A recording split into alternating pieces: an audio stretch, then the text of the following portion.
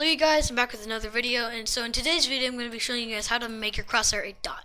Before I get started, I just want to say something. There's this new update CSGO added. So let's go, where you would see all the players, so for me it's tab. You're going to see all the players, and let's say you love my crosshair or something like that. So you're going to click on the person's name, and for me you're just going to see view community profile and edit community profile. What you're going to want to do is you're going to see like around down here, it's going to show like a default crosshair. So you're going to click that, it's going to say copy crosshair, then you're going to have the crosshair. So now let's get into how to make your crosshair a dot. So there's the swivel key, which is right under the escape key and to the left of the one key.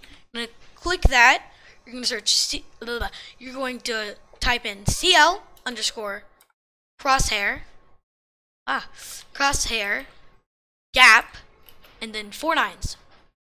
1, 2, 3, 4. So 4 nines. Then you're gonna click enter.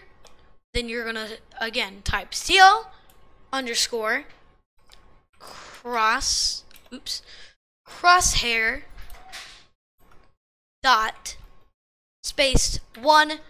Click enter. Then you're going to search. You're going to type. My bad. CL underscore crosshair thickness space 1, enter, and it should look like a dot. It's not going to look like mine. I'm just not going to change it. It should look like a dot.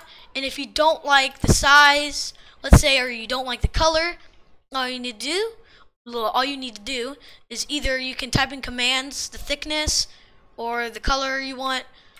But if you want to do an easier way, just go to settings, and then you'll find crosshair right by twitch.tv and Raider/tablet.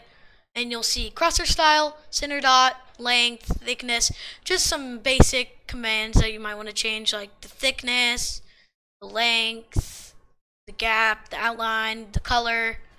But yeah, it's pretty simple. Hope you guys found this helpful. And yeah, Lucy signing out.